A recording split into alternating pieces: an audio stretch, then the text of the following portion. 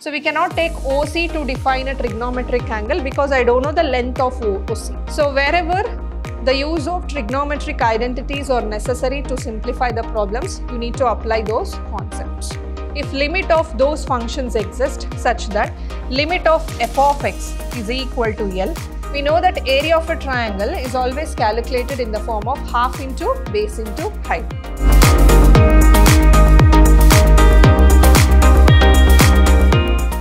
Hello everyone, a warm welcome to one and all. This is your Shruti ma'am, Department of Mathematics.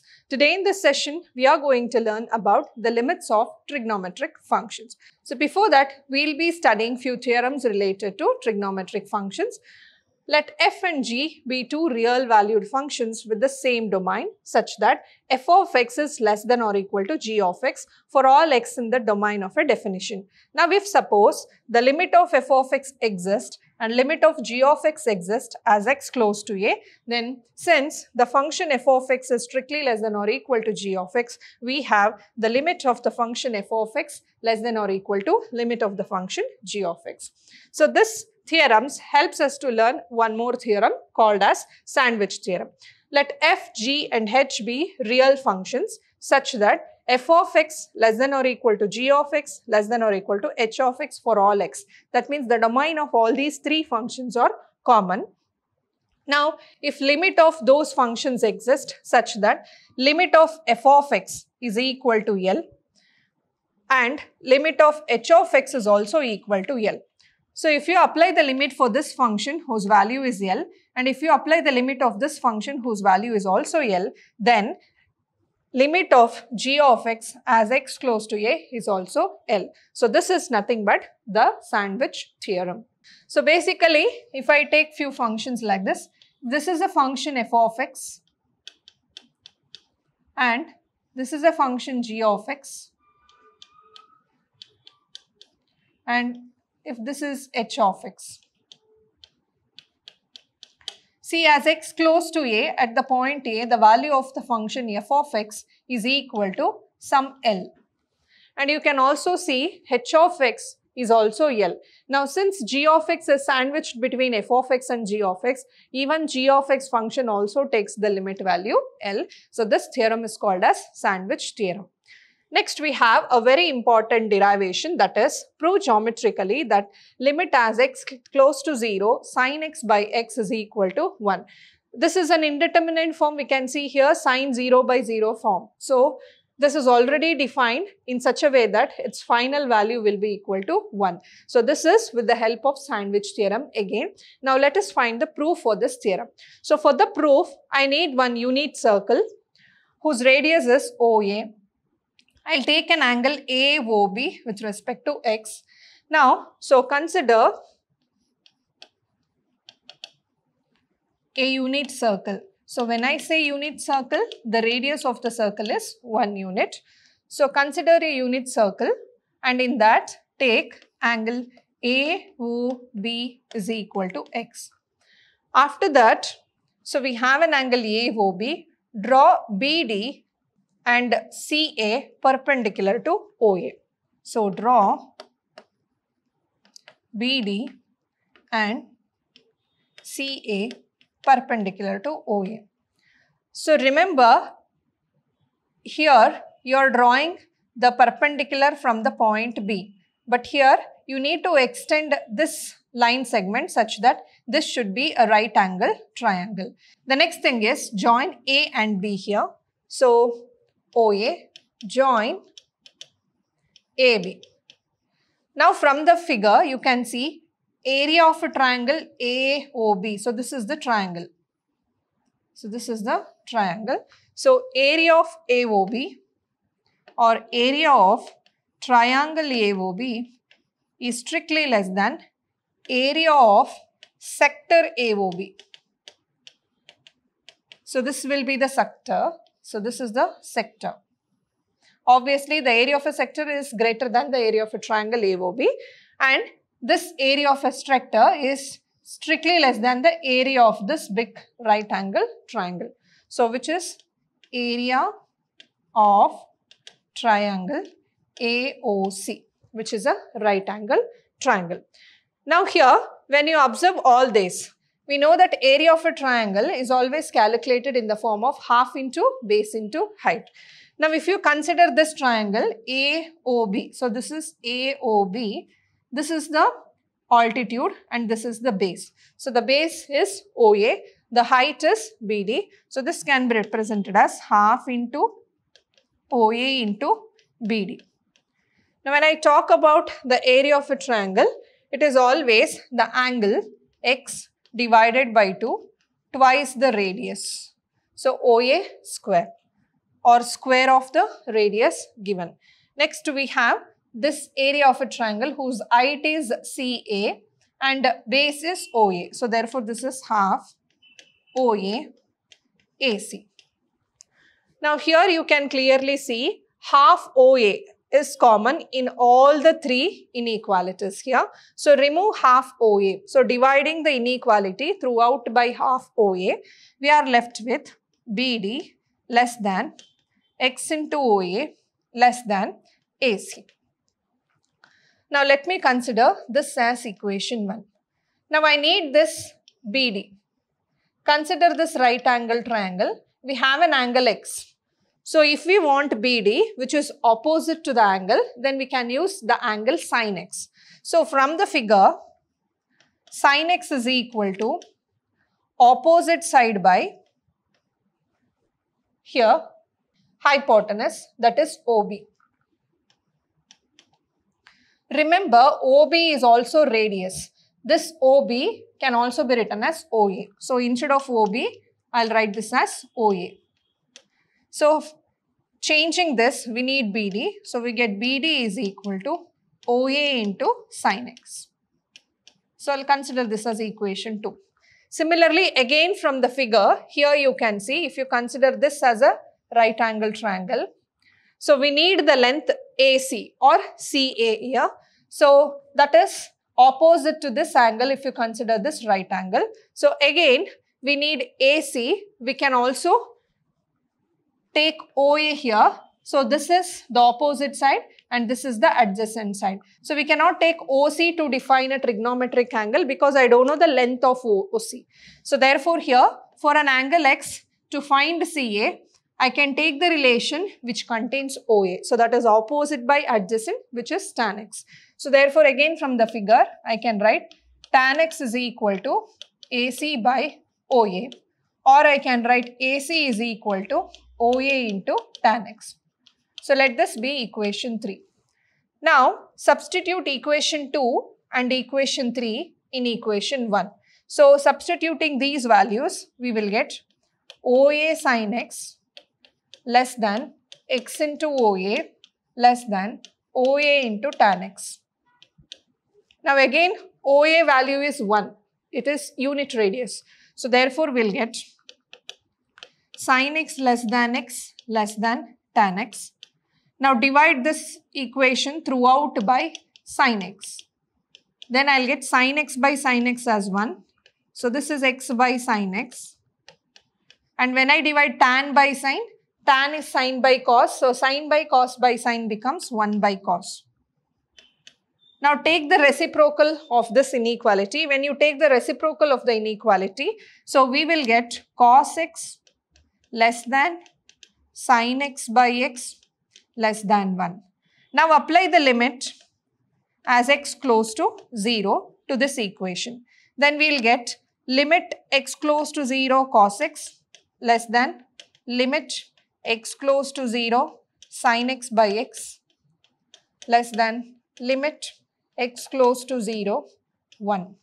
Now, if you apply x as 0, cos 0 value is 1 less than limit. Do not apply the limit for this function. Keep it as it is, sin x by 1, and limit of any constant value is itself, that is 1. Now, you can see this as a function g of x, which is between f of x and h of x. If you consider this as f of x and if you consider this as h of x, we know that if f of x value is also L, h of x value is also L, and since g of x is sandwiched between these two functions, limit of g of x also takes the value L. So therefore, using sandwich theorem,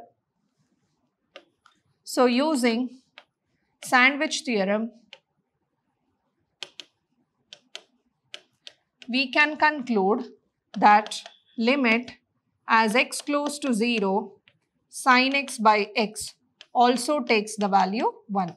Hence, the result is proved. So, to prove this result, you need to consider a unit circle and then you need to take a triangle AOB whose area is less than area of AOB, that is sector whose area of less than area of AOC. So, by plotting BD and CA with perpendicular to each other with respect to OA. Then, from the figure, we can observe the length BD and length AC.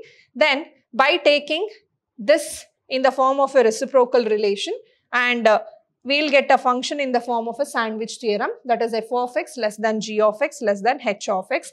Applying the limit x tends to 0, we can decide that limit sin x by x can also take the value 1 and hence we finally conclude limit of sin x by x as x close to 0 is equal to 1. So now we are going to evaluate the limits of some trigonometric function. We can also use the proved theorem which we have done earlier to use some of the results. We have limit x close to 0 sin ax by bx. We have ax here. So if I have a denominator ax, then I can directly write the value as 1. Since I don't have, I'll make some alteration here. So I'll write 1 by b separately because it's a constant. Sin ax divided by ax into a. So I'll keep sin ax by x, I'll multiply a and I'll divide by b. So a by b is a constant, we can keep it outside.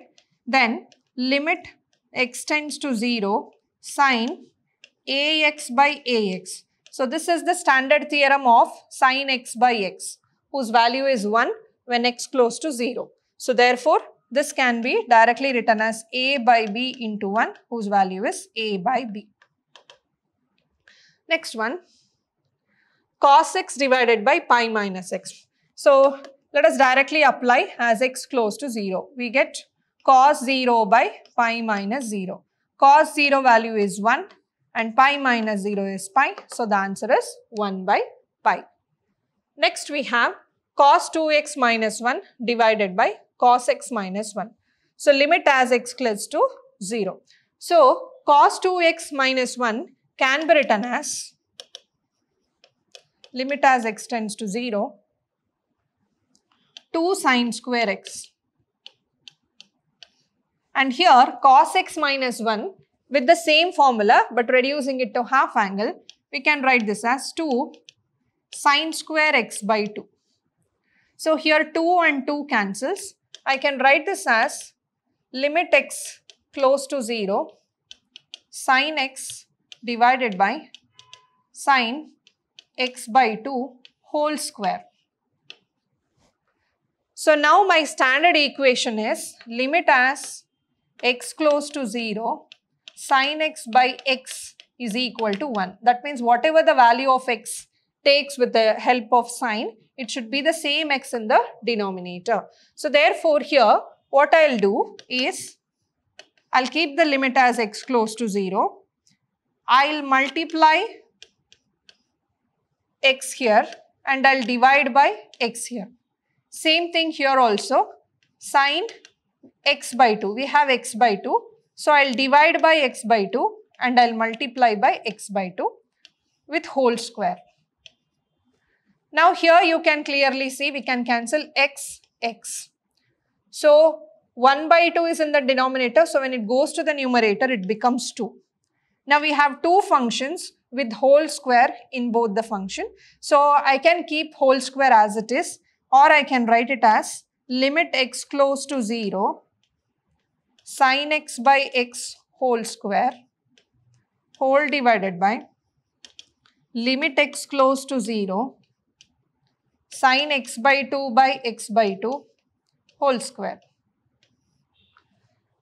So we know that limit of the same function with respect to n, that means the power, will be the same value. So therefore limit sin x by x whole square means we are applying sin x by x with respect to limit 2 times. Now this is a standard form of sin x by x. So if I apply limit once, then value is 1. So therefore 2 into 1 by 1. Or we can write 1 square because the function is repeated 2 times. So finally we'll get the value as 2. Therefore the limit of the given function is 2. So wherever the use of trigonometric identities are necessary to simplify the problems, you need to apply those concepts. Next one, 1 minus cos x by x. Again here, limit x close to 0 can be taken as minus 2 sine square x by 2 whole divided by x. Now here I have x by 2. So I'll keep minus outside, limit as x tends to 0. We have sine square here. I'll write this as sine x by 2 into sine x by 2. This 2, I'll shift it to the denominator. So then it becomes x by 2. Now apply the limit separately for the given function. Limit as x close to 0, sine x by 2 by x by 2 into limit as x close to 0, sine x by 2. Now this is the standard form of the limit whose value is 1. But if you apply the limit as x close to 0, then it takes the value of 0 by 2. So 0 into 1 into minus, again it is 0. So therefore the final value of the limit is 0 itself. Next one, limit x tends to 0, ax plus x cos x by b sin x. So here, limit x close to 0, I'll divide by x for both numerator and denominator. So ax by x plus x cos x by x plus b sin x by x. That means divide all the terms by x. So this get cancels and this takes the form of a standard. Now apply the limit here. So a is constant. So let us keep it as it is. We have cos x here. We have b and this is sin x by x. Now apply the limit for the function. Limit as x close to 0 for a is a itself. And here it becomes cos 0 divided by b into limit as x close to 0 sin x by x. So this is the standard result whose value is 1. So the entire denominator is b into 1 which becomes b. Cos 0 value is 1. So therefore it is a plus 1 by b. So this is the value of the given limit. Next one. 1 minus cos x divided by sin square x. So it's the same. 1 minus cos x can be written as 2 sin square x by 2 whole divided by sin square x. I'll keep 2 outside. Limit x tends to 0. So I have sin x by 2 here. I'll multiply x by 2 and I'll divide by x by 2. Similarly, I have sin x here. I'll multiply by x and I'll divide by x. I'll keep whole square for the given function. Now this is again it is in the form of sin x by x. So therefore if you apply limit for this function then the value is 1. Similarly if you apply the limit value for this function the value of that is also 1. Now here we have x. So that means here we have 1 by 2. So keeping 2 outside, so we got this. So this is 2 into 1 by 2. The value is 1. Next one. Limit x tends to 0, cosecant x minus cot x. So if you take as 0, then cosecant 0 minus cot 0. So cosecant 0 is 0 itself minus cot 0 value is 1. So the value is minus 1. So in today's session, we have learned the standard derivative of the form sin x by x and we have applied or evaluated the values of the remaining trigonometric functions. I'll meet you in the next session with a new concept. Until then, keep watching, keep learning and keep exploring. Thank you.